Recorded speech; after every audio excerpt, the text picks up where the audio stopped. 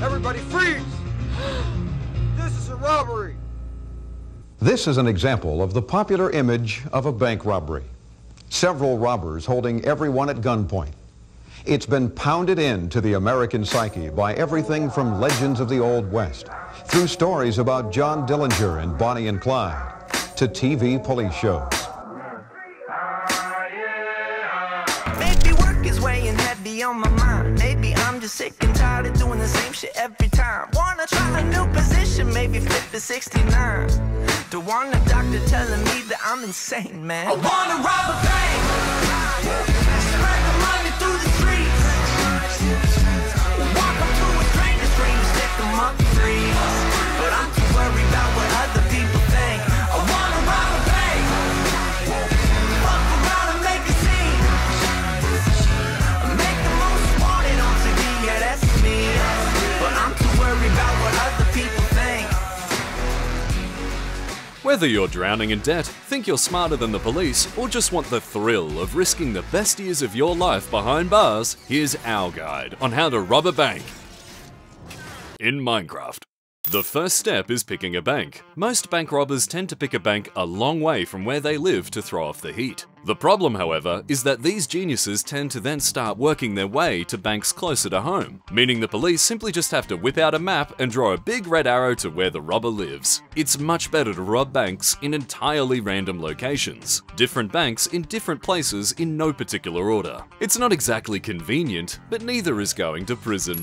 When looking at a bank, it pays to be as observant as you can. Where are the cameras? How many people are on the floor? How far away is the nearest police station? What kind of doors do they have? When's the busiest time of day? All of these could make a huge difference when you're planning the most stressful few minutes of your life. If you're looking for a response time, maybe pay a few kids to throw a brick through a window and see just how long it takes for the fuzz to show up. If you're well connected, you might even be able to score yourself a police scanner, which will let you know when the cops are already tied up on another job. For your own sake, it's best not to get emotionally attached to any particular bank. If a bank has guards or airlock-style doors, you might consider looking elsewhere. The last thing you want is a hero risking his life for $14 an hour, or to be trapped with a fistful of cash on the way out of the bank. If a bank looks too tricky, you're under no obligation to attempt a robbery. In terms of what to wear, you want to strike a balance between being anonymous and being inconspicuous. Glasses and a hat will go a long way to hide your identity without making you stand out in a crowd,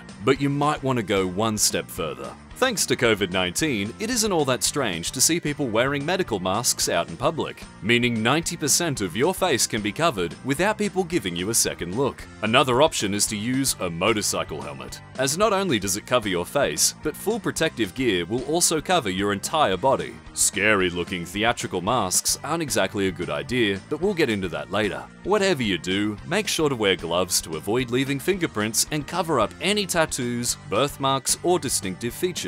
To take it one step further still, you might even think about tanning or bleaching any exposed skin.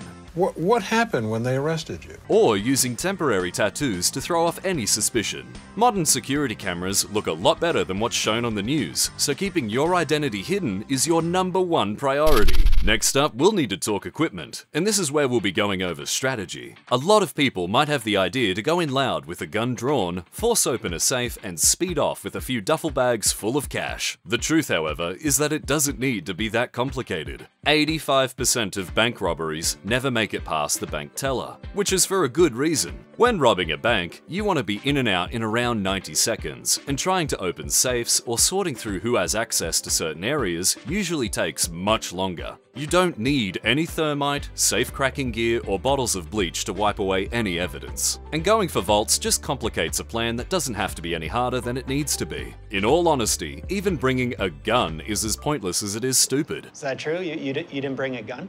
I didn't think I'd need one. Not only does this escalate the situation more than needed, but it also bumps the crime to armed robbery, which can more than double your prison time when you get caught. Along with this, weapons of this kind make bank robberies much easier to track, so it's better to go in unarmed. There's an old saying that the pen is mightier than the sword, and there's no better evidence than a bank robbery, but we'll get to that later. The last thing you'll need is a place to put your money. A simple backpack will work just fine, as you probably won't need to worry about running out of room boom. The average bank robbery in the United States will usually only net around $4,000, so a regular backpack can fit that quite comfortably. With all of this ready and your bank picked out and cased, we now get to game day. Looking at statistics, we can see that most bank robberies are attempted on a Friday, but there are no specific days of the week that are more successful than others. On the other hand, although most robbers tend to hit banks in the afternoon, you're much more likely to steal more money if you make your move in the morning. You'll also want to be mindful of the weather and how it might affect your chances of success. Cold and stormy weather, for example, will lead to less people wanting to be outside, meaning less people paying attention to someone trying to be inconspicuous. Cold weather also means that thick layers of clothing won't be as suspicious, as wearing a giant hood in the middle of summer might raise some eyebrows. Before going into the bank, you'll also want to be mindful of foot traffic. If the bank is nearly empty, it might be a good time to make your move.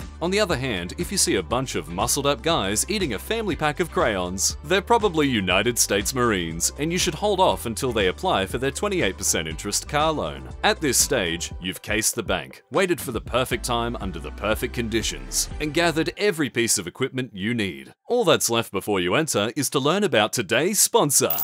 If you're a regular on our channel, you're probably a typical news enjoyer who likes to know what's happening in the world. But doing so probably isn't as easy as you'd like. News organizations aren't always trustworthy. Social media platforms are a breeding ground for misinformation, and most algorithms are designed to feed users what they want to hear. This is what makes Ground News so special. Ground News is a platform created by a former NASA engineer to give readers a better way to consume the news. For every story, Ground News will compile a list of articles from a wide range of outlets and rate them based on bias and reliability. In our example, we couldn't help but look at this story of how the director of the Miss Nicaragua competition got caught up in a plot to overthrow the government. From 20 articles, we can see that the story was mostly covered by centrist sources. However, the bias insights show what left-leaning articles decided to focus on, compared to ones that skew more to the right. Ground News also makes it super easy to quickly see the factuality rating of each source, its political leaning, and even who owns the publication. Not only does Ground News show you these ratings at the individual level, but it does so for the full story. The good news is that by using the link in the description, viewers can get the pro plan for as little as $1 a month. However, Ground News is currently running a 40% off deal for their top-tier Vantage plan. This includes being able to monitor your news diet in real time and complete a quiz to determine your own level of bias. We can only deliver news one day of every month, so in the meantime, Ground News really is the place to be. Now, back to the video. When entering the bank, the game plan is to be as natural as possible. Until you start demanding money, no crime has been committed, and you're free to simply walk out and leave if you see anything you don't like. I've never robbed anybody in my life. Please don't make this a bad experience for me. Cutting your losses might be the best decision you ever make, so don't be afraid to bail out at a second's notice. As we mentioned before, the pen is mightier than the sword, so the best way to get yourself paid is to hand the bank teller clear and basic instructions for what you want, and patiently wait until they've handed you the money. Remember, the robbery will likely stay quiet, unnoticed, and safe if the robber's objective of one witness and one victim is achieved. Threatening customers, getting them to put their hands up, or lying them on the floor tends to attract a lot of attention, and all it takes is someone peering through a window to know that something isn't right. Not only this, but people tend to respond to fear in many different ways, and if a bank teller cracks or breaks down under pressure, you're probably not getting out on your 90-second timeline. Another advantage to the quiet method is that if done correctly, neither the customers or even the other employees will even know that the bank is being robbed, which is the best possible outcome you can hope for. What you're likely to steal is less than a rounding error for most banks, which is why bank tellers are trained to simply comply with your demands and let you leave without a fuss. All employees should do exactly as they are told. Treat the lone bandit as they would any other customer, and do not draw attention to the situation. This is why, even if a bank has a silent alarm, employees are only instructed to use them once the robber has already left. After all, even a few $1,000s is a lot cheaper than a potential hostage situation. With all of this in mind, prospective bank robbers will want to look out for die packs, explosive devices which will be hidden in wads of cash that'll explode around 10 seconds after leaving the bank. This is why you'll either want to ask for loose currency, or you'll want to check the stacks themselves before leaving the bank. Modern die packs can be indistinguishable from a regular stack of money, and they're used in roughly 75% of banks across the US, meaning these things savings will be one of your top concerns. Dye packs will not only make the cash itself lose all of its value, but it will also stain both your clothing and skin. And this shit doesn't come off in the shower. There's also the problem of marked bills, but we'll get to that problem later. However, if no one has been alerted and you've walked out of the bank without causing a fuss, your next step is to get out of there before the police arrive. As previously mentioned, one of the bank's employees has likely already hit the silent alarm, meaning you've only got a few minutes before the police are at the scene. If you're smart, you've probably already got a getaway route planned out, as well as a backup in case roadworks throw your plans out the window. A more important aspect to consider is a getaway vehicle. Under no fucking circumstances should you use your own car, or a car from someone you know. Before you even think about it, using a rental car is also off limits, as you would either have to put down your name or give in your bank account details, maybe even details from the bank you just robbed. Using a stolen car is obviously a much better idea. But once it's been reported stolen, you're likely to get flagged by the police on your way to your safe house. A much better idea is to find a vehicle of the same make and model of your own and steal their license plates. After the job is over, simply ditch the plates and you're nothing more than a guy who happens to have the same car as the local bank robber. As for the getaway itself, you'll also want to avoid speeding or running red lights to make a fast escape. In fact, the best thing you can do is drive the speed limit. Roll the windows down and start jamming out to some Katy Perry while you drive into the sunset. The police will be looking for someone who is trying to be as inconspicuous as possible. They won't even bother with a dude singing an off-key version of California Girls. Another tried and tested getaway method is a regular bicycle. Not only can these be deceptively fast and use routes that are hard for police to follow, but once again, if the bank tellers don't see you right away, they're not going to be looking for a guy who's just out getting some exercise. Whatever transport method you choose, just keep in mind that as soon as you're busted, the game is already up,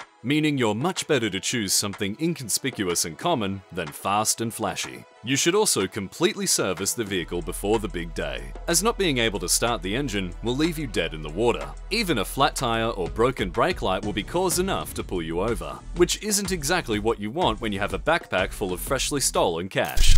At this stage, you've made your escape. The police are none the wiser and you've made yourself a few $1,000s richer. But the job isn't over. The next step is to make sure you get away with it. Get yourself a solid alibi, get your story straight and think of every possible thing the police might ask to poke holes in your cover. You should also double check the cache and be meticulous. No unexploded dye packs, no trackers and no funny business. The cache might still be marked, so you'll want to offload it as quickly as you can. Buy a second-hand car from Facebook Marketplace and then immediately sell it to get rid of the cash. If the bills were marked, it's not your problem anymore. From here, a few $1,000s might not raise any eyebrows from the tax man, but if you're going to be doing this on the regular, you'll want a way to wash the money. This is as simple as making yourself a cash-heavy business, then just cooking the books. Car washes, ice cream trucks, or hot dog stands work well for this kind of thing. Pizza Papa always gets paid. You don't even need to be profitable, you just need to cook the books and make sure you pay tax on the money you stole. As a bonus, you also get unlimited tax-deductible ice cream. What's not to like? As much as it sucks, it's the best thing you can do to keep the money safe and sound, as any big purchases will start to raise some eyebrows. You might be thinking that getting a partner in crime might make this whole process easier, as after all, you both have different skill sets. A tailor can create custom-made disguises, a mechanic can prevent any vehicle mishaps, and a business owner can wash the money without much trouble. As good as this sounds, however, you'll probably want to be doing this gig alone. What happened to the rest of the guys? Unless you're a part of a team of professionals who can get into vaults and flip metal without making a sound, bringing in extra people is just one more loose end leading you to a prison sentence. If they get caught, they have every incentive in the world to sell you out. And that's not even considering that you'll only be taking home a portion of the money.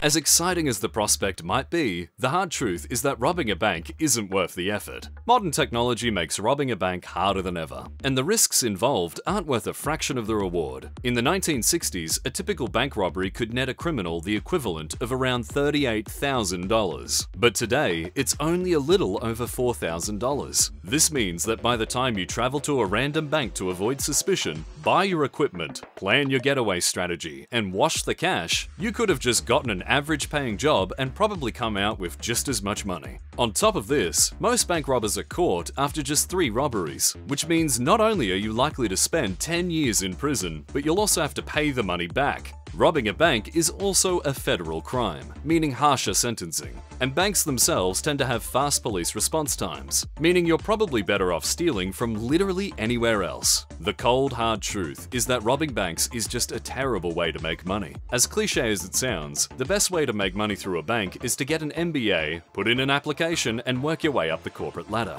By the time you've hit upper management, your salary is higher than most criminals would ever dream of earning. When bank robbers fuck up, they go to prison. But when banks fuck up, they get bailed out by the taxpayer. So if you're looking for a low-risk, high-reward way to make your millions, when you step into that bank, don't ask for their money, ask for a job. If this video helped you rob a bank, or if you have any fun tips to share with up-and-coming bank robbers, feel free to share your experience down below. I've been Cody from the Swag News team, and on behalf of all of us, have a fucking good one. Awesome. Say that I can break into your house while you're working. I'm just lurking through your bedroom like a mouse, getting naked on your sofa, wearing just your penny loafers. Take some pictures, leave them by your dirty dishes, and back your rover down the driveway, drive it down the highway, fly the motherfucker off a bridge. I'll buy some drugs, sell some drugs, buy a gun just because I don't want anyone to think that I'm a bitch.